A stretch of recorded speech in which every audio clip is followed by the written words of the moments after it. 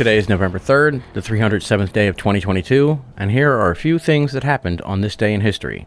Today is the 239th anniversary of the disbanding of the Continental Army, the first army of the brand new nation of the United States of America. 154 years ago today, on November 3rd, 1868, John Willis Menard became the first African American to be elected to Congress, although he would never be seated thanks to an election challenge by his defeated challenger, a white man.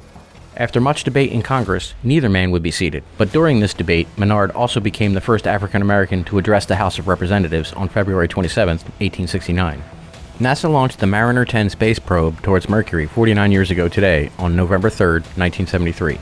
Mariner 10 reached Mercury 4 months later, on March 29, 1974, for the first of 3 planned flybys. November 3rd marks the 8th anniversary of the official opening of One World Trade Center, New York's and America's big middle finger to those who took down the Twin Towers on 9/11.